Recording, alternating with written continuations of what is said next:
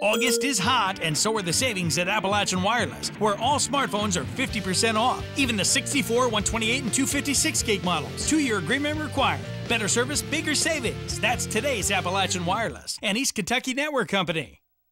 A Jenkins police cruiser is now out of service, and a Letcher County man is now on the run from police. According to the Jenkins Police Department, a warrant has been issued for the arrest of 39-year-old Shannon Foltz of Whitesburg. The department says Foltz ran from Jenkins police officer Mike Garner on Sunday, leading the officer on a high-speed pursuit on Kentucky 805, illegally passing several other vehicles. Assistant Jenkins Police Chief Josh Richardson said that during the chase, Foltz intentionally caused Garner's vehicle to collide with his and actually ran into Garner's patrol car. Officer Garner advised that it happened several times between, I guess, the Neon area and then Thornton.